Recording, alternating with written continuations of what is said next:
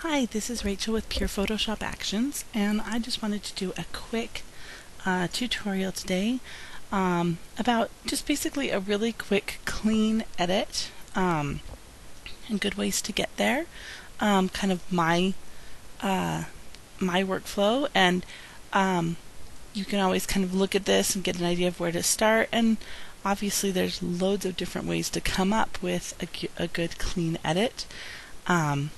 Anyway, so I'm just going to start with this image that I shot. At the time, I don't think I had a gray card, so it's not white balanced perfectly, and it's a little underexposed to save all the details in her dress. So there's stuff to be done here, but overall I like the image. I like where they're at and all of that. So anyway, I think that this would be a good image to kind of show some good clean editing on. I think we'll also do a little bit with masking in a little bit and discuss what the masks mean. Okay, so the first thing I want to do is I'm going to come over here, and it's just kind of the image is a little bit cool, I feel, because see how his skin, it looks almost, you can see kind of some purplish, bluish color in the skin. It's not a normal skin tone. It doesn't look very comfortable. So I'm going to warm this up once, and actually I think it could stand a second time, maybe at, I don't know, I think that looks pretty good. That looks more like a nice normal skin tone. So, and look what it's really done for the flowers too. Let's turn these off. They just look kind of boring and dull. They have kind of a grayish blue cast. They look more vibrant now, and the background looks more vibrant. Everything looks a little more vibrant, and I like that.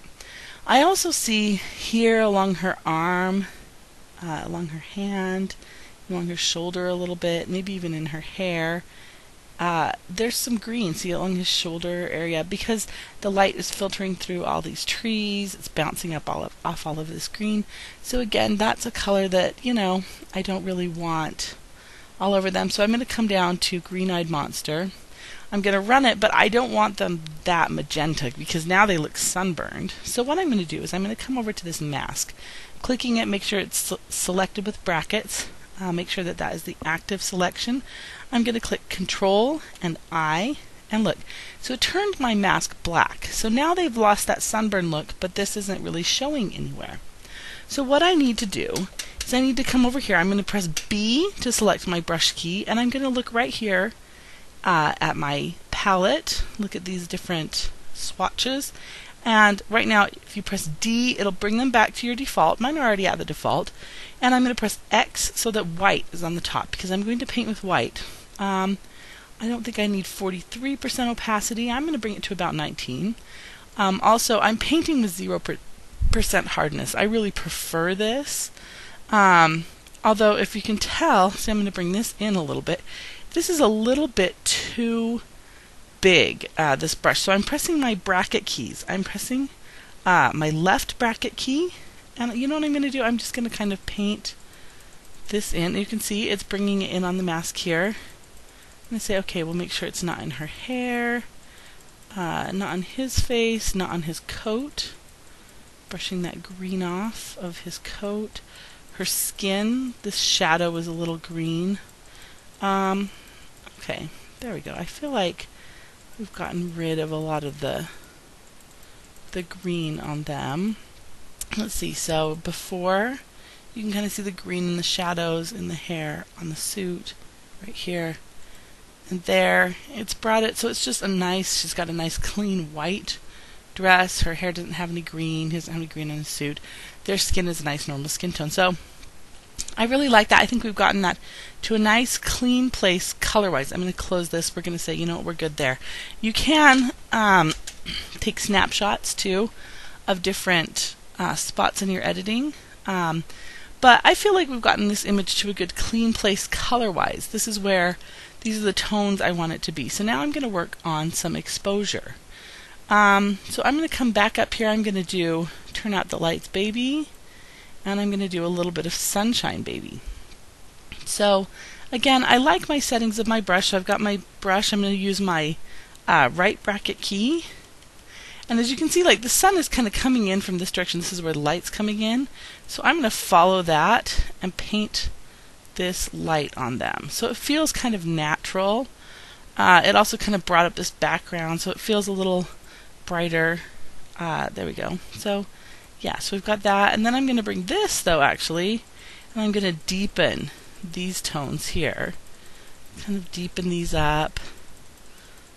Come around here. Sort of like a gentle vignette. I don't really like a really strong, obvious vignette, but I like to draw the eye into this couple. I'm going to make this a little smaller, and I'm going to even like make some little light trails.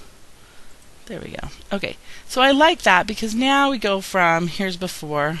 It's kind of blah, and they kind of blend in because they're a little dark. So we pop them, and then we bring the emphasis onto them. So I like that for exposure, especially because I just want all these deep colors, these greens and things to really kind of pop and shine. But I want them to be the center stage. Okay, so I feel like we've kind of gotten our canvas here to a good, clean place in terms of exposure and color. And those are, I think, the most important things, because if we're going to run something like a color pop, we want to make sure that we have good color to start with, because if we don't, what we're going to end up with is we're going to be popping that bluish skin or that green tones in the skin, and that's really not what we want to do. We want to really make sure that we have a strong image to start with, and that's where a lot of these kind of basic actions are going to come in, so we can clean it up and say, okay, this looks good. We've got a fresh palette to start with. If they were a little bit closer, I mean, I guess I can run it right now, but usually what I do is on a closer image, I'm going to come through and I'm going to run Soft and Sparkly Baby, because again, I just want to have a nice clean palette, so we get their skin to where we want it to be. So I come down to the soft skin, paint it on just a little. These guys are kind of far away, so it's not really so much of an issue. But there we do skin, then we go through, we do eyes, and I'm going to just paint the details, like make them pop a little. So okay, there we go, we've got that. Very nice. And then we can say, okay, let's do something fun. Maybe we can do Look at That Color Baby. So there we go, we run that. Okay, so again, here we are talking about a mask. Again, this mask is white, which means that everything here is going to show through. I'm going to turn down the color pop a little bit because I just don't want it to like block up all of my blacks. So what I'm going to do really quick here is I'm going to select, now I have my brush tool, B key again, I'm going to make it bigger. Okay, so we're using our right bracket key to make it bigger. I don't want to paint white on the white mask, it won't do anything, so we're going to, again, X key is going to give me, there we go, X gives me, it switches those, so I have black. I'm going to kind of paint out some of these areas with the pop that are maybe like blocking up the color, because I just don't want those blocks of black. So there we go, we just kind of took those off, and then I want their skin. Definitely, I'm really going to heavily mask that off because I don't want their skin really popped, because it gives it a sunburned look. It just kind of gives it a ruddy, yucky look. So I prefer personally to there we go, to kind of mask that off. So there we go. We could stop here and say that looks good. Maybe I'm just going to do one more thing. I'm going to come over to Time Warp Baby, and there we go. I'm not going to use it at full strength because it's a little too strong, I think, at full strength. But maybe about 30% or so. You still get the pop, but it just kind of warms it up even a little more, gives it a little contrast, and I think it just kind of gives the skin tones a really nice look. So to me, I really, really, really, really, really like this picture. I feel like it's kind of where I would like to, say, okay, I feel really happy about this.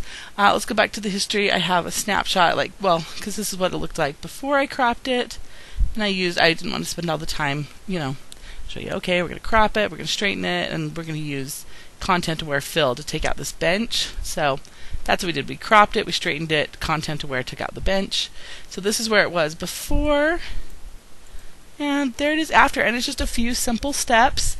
Again, really trying to utilize those masks that we have, that we've left open. All of these masks, you can use them on so many of the images, and when you avail yourself of that of those masks, either painting the white on the black to make the masks more, or to paint in little details, or using a black brush on a white mask to kind of mask out little things that maybe would be problematic.